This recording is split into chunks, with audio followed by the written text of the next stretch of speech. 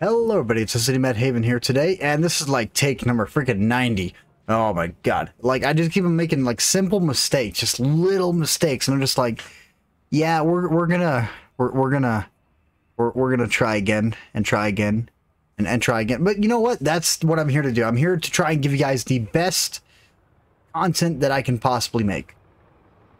So today we're gonna be taking a look at the FV4202P. It is a British Tier 8 Premium, and it's been in the game for a long time. So, yeah, it doesn't matter whenever you're catching this video, it's old. Seriously, this thing has, like, so much dust built up on it that I was not even able to get it off myself, to be honest with you. Took a minute to get used to, just because this is one of those tanks that I don't play too often, because it doesn't fit my play style compared to a lot of other tanks, but I've tried my hardest inside this tank, and I tried really nice to get some matches in it. Lucky for me, one of the first 3 matches I did play inside this tank, I had a decent one that I could show off, because I know how the armor works, I know how the tank is set up, I know what to expect out of it whenever it comes down to the matchmaking. Whenever this tank is bottom tier, it tends to suffer just a little bit, depending on what you're going up against, but the turret armor on this tank, it's not exactly the greatest. So let's go ahead, let's dive right in the tank's GG here.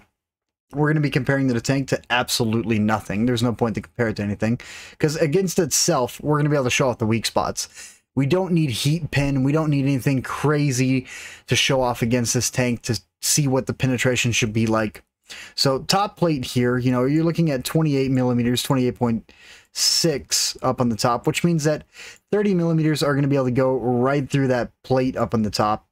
Along with that, the lower armor here, once you hit your 66.5 degrees of gun depression, it's going to be becoming an auto ricochet. Along with that, the side armor, we're looking at, you know, 50 millimeters of side armor at a nice good slope too, and, you know, a bit of a V shape, which means you can over angle a little bit. Actually, speaking of which, let's see how much we can over angle before we start losing the auto ricochet. So about 23 degrees all along the backside. However, if people have really good crews and they're able to hit the back of the back of the tank, slight little piece sticking out of there, 10 millimeters, which means if you're in the front of this and you're firing high explosives, you will be able to hit that. I have landed a couple shots there myself in the past, but they're really hard to land, especially at a range. If they're side scraping, you know, a little bit of a better chance to hit it, but, you know, dispersion values take a place, RNG rolls. Really, this is kind of like a 1 in 100 shot, 1 in a million shot, and don't even try to rely on trying to get that shot. No point. But the tank itself, once you max out your gun depression, you know, it doesn't really matter the angle that we're at here.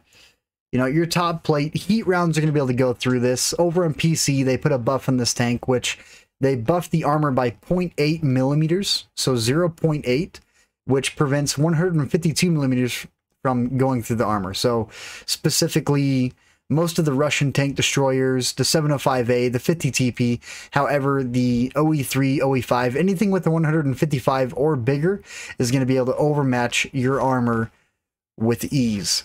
So really, the tank itself, against smaller caliber guns, against 120s, so most tier 9s, most tier 10s that, you know, have 120s, everything else, you're going to be able to go up against them. But one of the problems that I do have inside this tank is whenever I get shot in the lower plate or the top plate, for instance, top plate, yeah, I don't know why I said lower plate. As I said, restarts, lots of them. But we're good today. We're good now. Now, every once in a while, you'll have a shell hit your hull armor and bounce into the lower part of the turret, bounce into your cheek, and it's just not going to feel that comfortable at all. It just hurts, it sucks, and it happens quite a bit. So shell velocity, we'll take a look at shell velocity, which honestly we're going to have to do over here on the module viewer inside console, because Tanks GG shell velocity, they don't show you the shell velocity over in the actual website here. You know, going through this, you're not going to be able to find it. But 1020 on your standards, 1275 on your premiums, and your high explosive, you're looking at 1020 as well. So honestly, your standards and your high explosives, same travel velocity. This is a 20-pounder gun type B barrel, which is used on a lot of the British tanks that are right now inside the game. So, you know, the Centurions, the Rack, you have the Huntsman, the Atomic, they all use the same gun. So if you know how that gun works, you're going to be able to use this one without a problem on the FV202P. So starting off, we have 226 base pin, 258 premium pin, 42 millimeters of high explosive pin. The high explosives, honestly, I have gotten a couple of these high explosives to pin. I have had a high roll of like 310, but primarily their penetration's not super high. I actually prefer to use the high explosives out of this tank specifically for knocking over trees, setting up an area, making a nest. If you guys know what that means, seriously, make a nest. It's the greatest thing. It can help get your win rate up. It can help you inside your tank destroyers. It could probably be that little bit of extra help depending on the map you're on to help you try and get your first mark, second, or even your third mark on a tank. You know, high explosive rounds in trees, knocking out trees that are outside the skirts of the map, shooting one of those, dropping them inside the map to get the extra concealment from it. You know, just little ideas here to help you guys out. Now, the damage, 230 for, you know, your AP and your premium rounds, which most tanks are exactly the same, except for the ISU 130. It gets a 560 alpha, not 570. But, you know, 187 pin on that tank. Honestly, really hard to use, but if you can make use of it, fantastic. Now, still concealment, you're looking at 0.28. You know, it's pretty low, but at the same time, it's on the higher side. It's comparable to some of the worst light tanks with concealment. And keep in mind, that's comparing it to a light tank with some of the worst light tanks inside the game. So, primarily, this tank, honestly, as a medium, you have fantastic concealment. Jumping down over to the gun, 7.5 rounds a minute, 8-second reload. You can get that reload down to about 5.8 seconds if you have a fully trained crew, born leader, rapid loading, and, you know, a gun rammer. Kind of needed. Or advanced loader now, I think is what they call it. I really don't like how they changed all the names. Confuses the crap out of me. 390 base view range. You're going to be able to get this up to 454 with situational awareness and coded optics, or advanced optics now. As I said, they changed names and it completely screwed me up. And it's been screwing me up for quite some time. Dispersion values, you're looking at 0.33. Depression, 10 degrees. However, whenever you try looking over the rear of the tank, you're only going to be able to get 2 degrees out of your gun depression. Or if you try and get along like the back side of the tank, you're going to be looking at 6.8 and slowly decreasing from there until you're looking over the rear. So if you have to engage somebody from behind, you're better off trying to run away, clutch break, or, you know, just activate clutch, which is usually, if you're using default settings on your remote, down on the D-pad, mouse and keyboard, it's going to be the space bar. This tank actually performs really good with clutch braking, so if you guys want to try and handle that, or you want to have a fun experience inside this tank, drive down a hill, hit your clutch brake, do a complete flip. I have done multiple 180s inside this tank. It feels really good. Now, taking a look at the engine, we got 650 horsepower. Along with that, you know, 15.63 power to weight, 50 top speed, 20 reverse speed, 20% fire chance. The fire chance, I have not yet been set on fire in my FV, but, you know, now that I said that, something tells me the next time I pull it out, I'm gonna be cooking just a little bit. I'm not excited to play it again. But honestly, it's a good tank. You know, don't let what I say persuade you to go away from it. It is a fantastic tank. Now, traverse speed of the turret, you're looking at 40 degrees. Traverse speed of the tracks, scratch that. I believe that was the tracks. Stock. Okay, yeah, turret traverse is 36. Traverse speed of the tracks is 40. Now, terrain resistance inside this tank, you're not going to be noticing any difference from hard, medium, or soft. Your soft is 1, your hard is 4.0, like 0.4. So, fantastic terrain resistance, along with your medium being 0.5. Soft terrain at 1.0. Honestly, you're not going to be noticing it too much. You're going to be just cruising along, and once you hit that soft terrain, you know, you'll feel a little bit of a drag, but nothing much. This tank is highly mobile. Now, with the 15.63 power to weight that the tank offers up, you do not need the power terrain at all. You can get away with running the traction system for the plus 10% hard rotation speed and plus 10% top speed. That would actually be the better bet to go for rather than a gun rammer, because the gun rammer on the tank, in my opinion, I don't see the advantage. On a lot of my mediums, I usually prefer to run advanced concealment since it's now a permanent effect, and it's just going to be making a real big difference with your mediums along with silent driving combined with it. Silent driving is a perk I recommend for all medium tanks. I don't care if it's a heavy medium, a lightweight medium, or whatever it is. Having the advanced camo net and silent driving combined, it just makes you a lot harder to spot out, and usually gives you an extra comfort zone of about 70 meters to 50 meters, depending on what type of medium that you're playing around inside. So signal range at 750, that's not bad either. That's going to be really nice to have, and you're not going to be feeling much of a difference with the assist damage, because radio range is primarily assist damage. Now, with my current setup, we're going to actually have to bring up OBS for a split second, but as time goes on, you know, we'll get that fixed up, make it to where we don't have to have OBS on the same screen, because right now we're running off one monitor rather than the two we had before. So a little bit off, but one of the biggest advantages that this tank has is the 160% rather than the 150% that most other premiums have for their silver earn rate. So primarily, this tank's making a really good amount of silver every single match, even if it's on a loss, and let's say you only did your hit points worth of damage, which is 1,400. Honestly, 1,400 hit points, not bad either. It's really nice to have that. Now, we're going to bring up OBS real quick, and we can be fast about this. There we go. See? That was quick. Nice and simple. So, I don't really know what else to go over about the tank, except for how I feel about it. So with the FV4202P, one of the biggest downsides to this tank that I have personally is the way that the armor is set up. You cannot brawl. If you get close to somebody, you know, this is your turret armor. Once you start brawling, and you're brawling against a tank that's smaller than you, you're not going to have much of a problem unless they have over 200 penetration going right through the lower part of your turret. Now, if they're above you, for instance, I had this experience against a mutant, and he just had to aim down and shoot straight into my forehead, and he was going straight through the forehead of the tank every single shot. So, brawling inside this tank, I do not recommend it. However, long-range combat to mid-range combat, absolutely fantastic. Relying on that 50 millimeters of side armor, you know, as much as you can as well.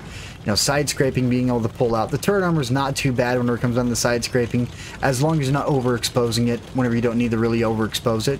So slight pop outs, you know, pull out a little bit, try and bait a shot. And even the front plate, if you want to try and bait a shot into that front plate, the front plate is actually, at the angle it's at, coming around a corner, you can straight up bounce rounds left and right and just have an absolute blast inside this.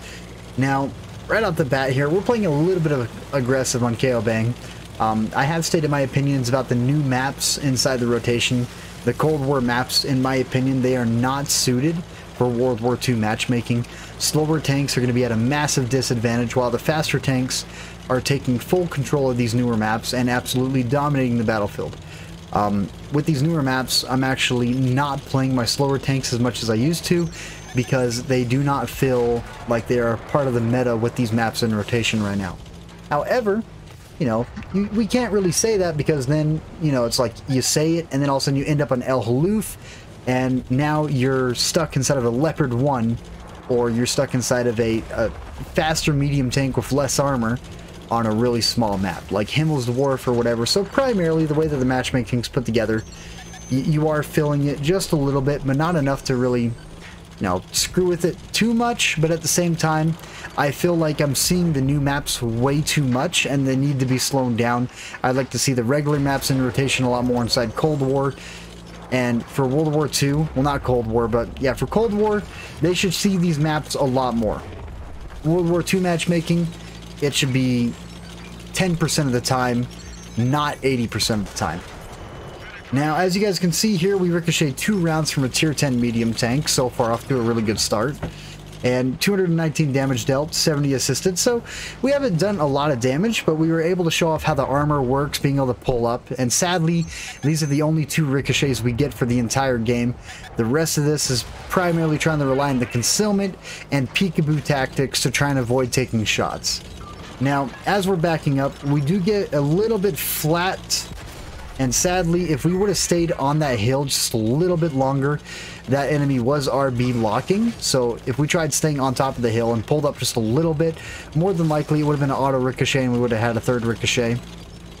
But without thinking about it, we did just get hit, and we got, you know, we lost a little bit of hit points, which it's a tier 10, and bouncing 2 rounds consistently from a tier 10, you know, not bad. Not bad at all.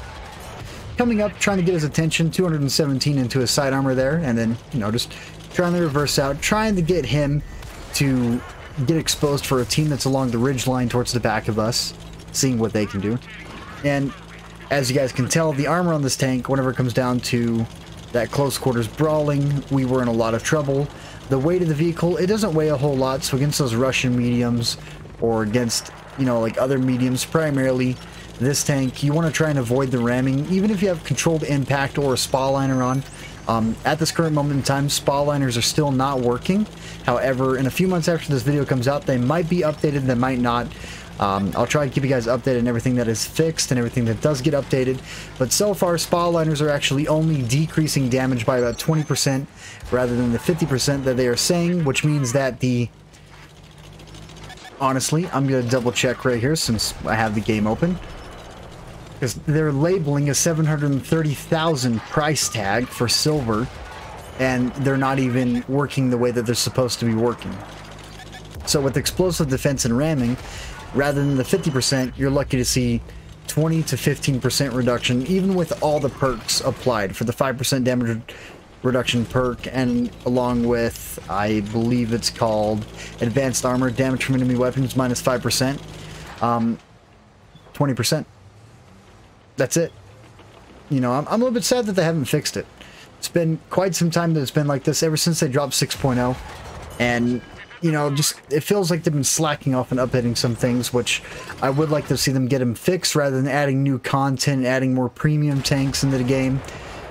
You know, I'd like to see them put a halt on that for a little while, just because I want the game to be fixed. I want the game to be nice. I want people to jump on and be like, wow, this feels great. I want to invest days of gameplay in this, and I want to get up in the tier 10, you know, because that's what we got to do. We got to try and get the new player base into the game rather than pushing them away. And a lot of the price tags right now on equipment is just outrageous, along with the cost of the cruise at 500,000, kind of expensive. But we'll go on a rant another day, not today. Not today. Today's about the FV4202P.